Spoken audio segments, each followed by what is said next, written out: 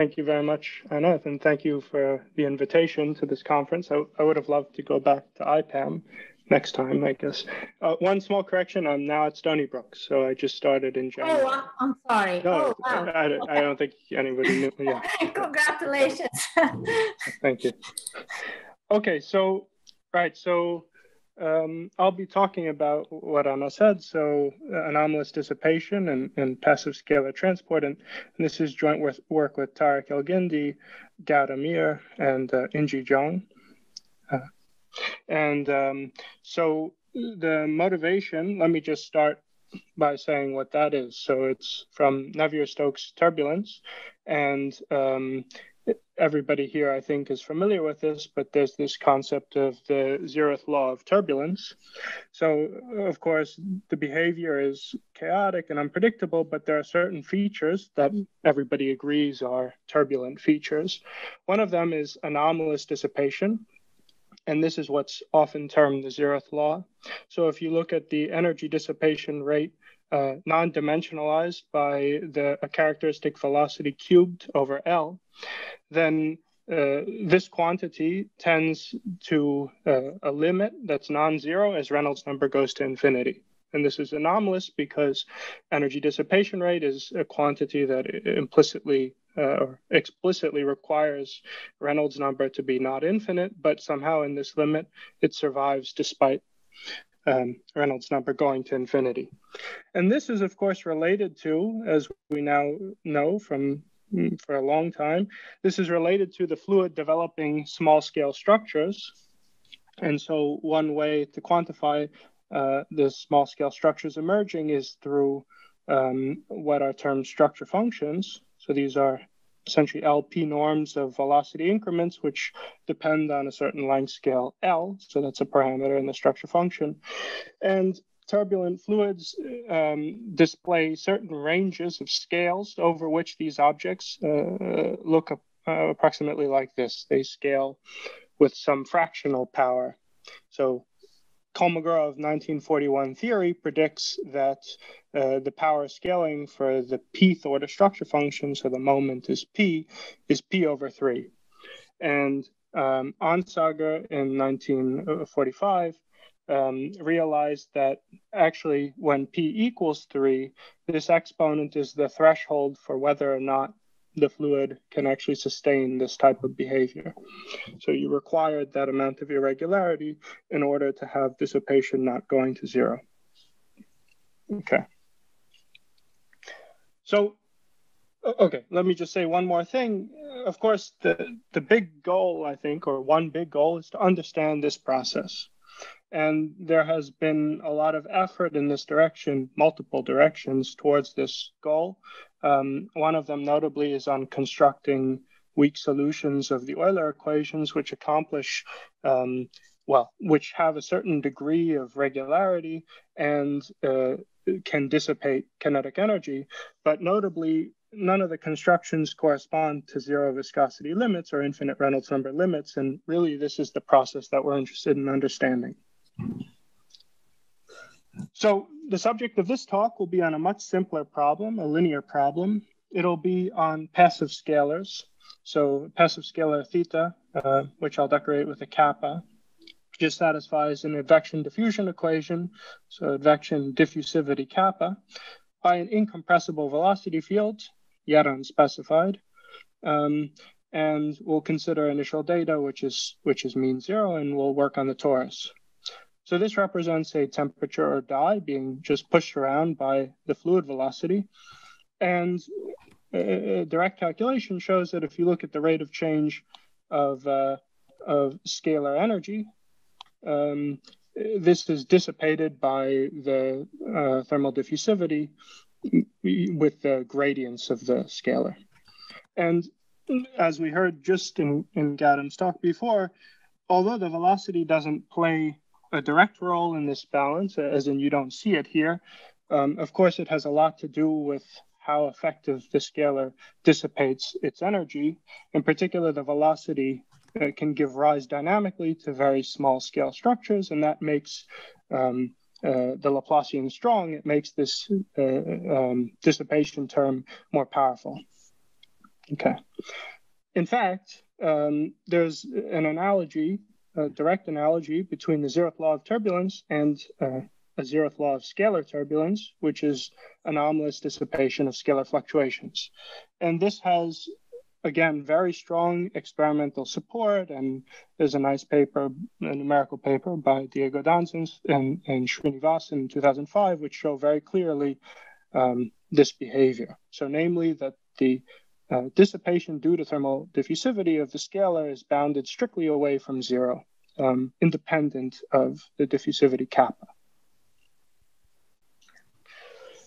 Okay, so now,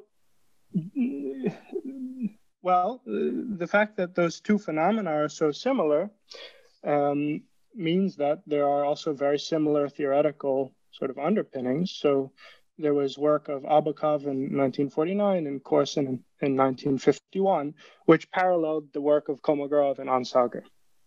So I'm going to paraphrase what the content of their theory is, and I'll take some creative license. It's not exactly what I'm saying, but so what they essentially say is that a turbulent velocity field, which is in, let's say, Huld or C alpha, this is not really the right space to say, but let's say that, with some alpha between 0 and 1, gives rise to or develops a scalar field in this turbulent regime, which is C beta, where beta is related to alpha like this, 1 minus alpha over 2. And actually, this relationship between beta and alpha, it can be understood as an endpoint case of an Onsager type theorem.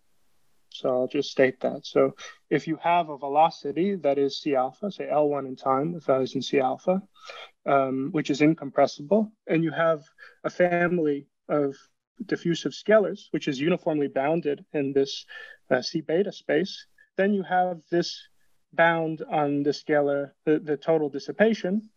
So in particular, if beta is bigger than that value that I set up here, the dissipation goes to 0, like some power of the diffusivity. Okay, so in particular, there's no anomalous dissipation. And in that way, you can understand the theory of Obukhov and Corrsin as just the minimal requirement that you would have for the scalar in order to be consistent with this object not going to 0 as diffusivity goes to 0. Now, for the subject of the present talk, I'm going to just extend this a little bit. So if you assume that the velocity is not just L1 C alpha, but in fact, it's locally L1 W1 infinity, so Lipschitz, but the Lipschitz norm can blow up at a particular time t, then you have the dissipation going to 0, even if beta is equal to 1 minus alpha over 2. So it's just the endpoint case. Basically, it's just saying that if your flow is actually better for most of the time and just degenerates at 1 point, you can say a lot more. Now, there are no examples, or there were no examples that were deterministic that exhibit the behavior of anomalous dissipation for the scalar. So there's no sort of negative side to these statements. There was work on a random model called the Kraichnan model, which maybe we could talk about in the breakout room, which is related, but nothing deterministic. Okay, so in light of that, the subject of the talk and the main result of the work is an example that demonstrates this behavior. So in particular, fix any t in any dimension bigger than or equal to 2, any alpha between 0 and 1, and some initial theta, say in H2. Then there exists a divergence-free velocity field U, such that the scalar dissipation is strictly bounded away from 0 by some number chi that can depend on the initial data for the scalar and the Hölder regularity of the velocity field alpha. Okay, so I'll tell you a little bit about the proof of this, but before I do, let me first make a couple of remarks and draw some implications. So the first remark is that in our construction, the scalar field retains no Hölder regularity whatsoever. Okay, and in fact, what it shows is that this endpoint case over here. So alpha is allowed to be arbitrarily close to 1, and beta's 0 for us. So this endpoint case is sharp. I mean, we have an example where the opposite behavior of that previous theorem holds when beta's 0. And in that sense, this result demonstrates the sharpness of the Obukhov-Corrsin theory insofar as it's the endpoint case of these Onsager theorems. At the end of the talk, I'll make some remarks about potentially more interesting extensions where this theory may hold. Okay. First, there's a very quick and easy implication of the above theorem, which probably you already see, concerning non-uniqueness of weak solutions of inviscid transport equation. So this is the inviscid transport equation, just no diffusivity. And it's well known that if you have, say, bounded initial data and L1 in time W11 drift, then you have Deperna-Lyon's theory for uniqueness of weak solutions. And when you go to lower regularity, there are a number of counterexamples to uniqueness. So at least it goes back at least to Eisenman, and then there are actually many references. Let me just highlight this one, Alberti, Bianchini, and Crippa. They give an example of an autonomous divergence-free velocity field, which is C alpha for any alpha less than 1, which has the property that weak solutions of this system are not unique. Okay. So the theorem that we proved has a similar implication, although it's weaker.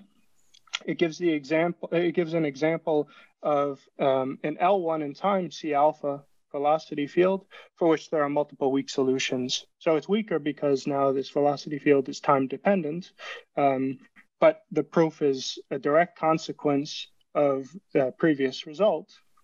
In fact, it just consists of you take the velocity field that worked in the previous theorem, whatever the construction gave you, and you just piece it together. So at a certain time, let's call it t over 2, you go with that velocity field up till that time, and then after that time, you reverse it. You time reverse that velocity field.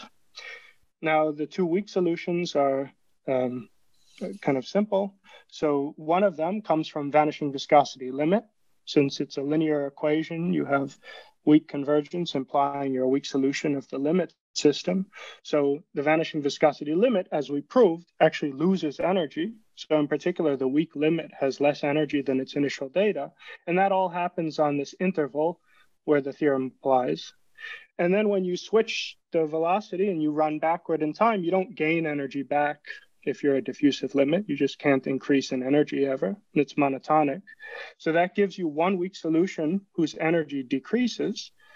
On the other hand, there's another weak solution, which is just the time reversal of that first piece. It doesn't come from a zero diffusion limit, but it exists, and that reaches at the final time its initial data. Okay, so it's a very simple construction. Are there any questions? Should I, maybe I briefly pause and ask any questions? Oh, okay.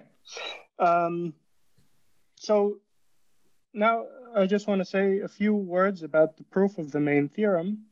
So it relies on a lemma that essentially shows that balanced growth implies you have anomalous dissipation. And what do I mean by that? So let's work in the setting where the velocity is Lipschitz up to a certain time and the norm could diverge at this time t. And suppose you have a solution of the inviscid problem with the property that the time integral of the h1 square of the solution actually diverges as you approach that time t. Okay, so moreover, suppose that the square of the h1 norm is bounded below by some small constant, say, times the h2 of both the inviscid and the viscous one and the diffusive one. So this is what we mean by balanced growth. this interpolation would go the other way, but here you're really saying that one derivative square is like two derivatives. Okay, so if you can find such an inviscid scalar, and there is some condition on the viscous one too, then as a consequence, the dissipation of the corresponding diffusive problem is bounded below by something involving this constant and the initial data. So this is sufficient for establishing anomalous dissipation. And the proof is very simple, but I think I'm going to skip it because there's not too much time.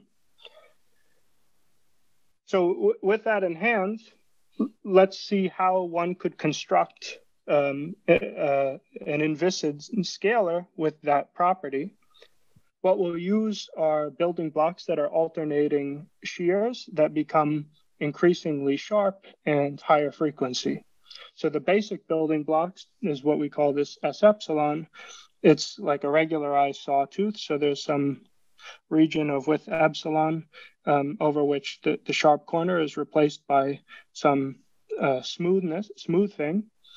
And this function has the property that the derivative is bounded, but the second derivative is like 1 over epsilon. And out of this, we build shear flows. So either a horizontal shear or a vertical shear. It could go in either direction, and it's at a certain frequency. Okay, and these parameters, n and epsilon, and in fact, the direction of the shear are very important for the construction. So what we do is we have a fixed interval, say 0 to 1 in time, which we just break up diagonally. And we have these progression of frequencies and sharpenings so that this shear, say this base shear acts for half the time, then you switch and go to a higher frequency, and you keep switching, and this rapidly converges at 1 to something it will end up being just L1 in time, C alpha, where this is the alpha. Okay, and this is going to be the velocity field that will allow us to accomplish that balanced growth of the inviscid norms. Okay, so the main point is that if you have a shear flow, the transport equation is just directly solvable. So you can get recurrence relations between how the scalar acts on these different intervals of time. And okay, there's some work to this, but then you can show that essentially those, so you can show, first of all, growth, quantify the growth of the H1 norm of the inviscid scalar, but also that those balanced relations hold in this setting. And again, there's some work behind this, but I don't have time to discuss that. One thing I'd like to highlight, though, is that the direction of the velocity field, which way it's going, actually matters in our construction, and it depends on the particular initial data that we choose. So in order to really ensure balanced growth, instead of, say, the second derivative growing much faster than the first derivative square, we need to choose the direction so that along the iteration, some things have good signs that don't unbalance the growth. Okay, so extending this to all data is an interesting open issue that I'll briefly talk about at the end.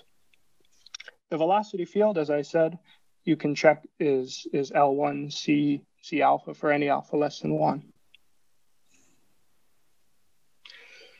Okay, so now I want to make a couple of remarks about some context and also some open directions. So there's this famous conjecture by Bresson, which is a quantitative lower bound on the mixing norm, which involves the L1 norm of the gradient of the drift. And I think everybody here is very familiar with this, but okay, if you replace L1 by L infinity, then this is a simple consequence of Gronwall. Then there was this work by Crippa and Delelis that replaced in this lower bound L1 by LP for P just bigger than 1. And there are also examples by Anna, among others, which show that this lower bound can be achieved. We would like to propose a similar type of quantification. So our question is, does there exist some rate that depends on kappa now, such that the L2 norm of the diffusive problem has some quantitative lower bound? And in this case, instead of being a single exponential, now the sort of relevant thing is this double exponential lower bound, which can be, for example, seen directly if you replace L1 by L infinity. This is the argument of Poon and is also in this paper by Miles and Doring. But okay, so in general, can you have such a bound? And it turns out after we had put out our paper that Brew and Wynn recognized that the correct rate is logarithmic in the diffusivity and proved some partial results establishing this lower bound, although in general it's open. And of course, the significance of this relative to the problem that we were talking about is that a lower bound on the energy is an upper bound on the dissipation. So if any such bound holds with R of kappa going to 0, then the dissipation would necessarily vanish as kappa goes to 0, perhaps with a very slow rate, maybe logarithmic. But we have an example, of course, that if you're just here, then no such bound can hold, just to put it in that context. Oh, and this is also open just for replacing L1 by LP, the analog of this result for the inviscid problem. Okay, maybe I have like 2 minutes or something. Yes. Okay, so in those 2 minutes, let me just highlight some open issues.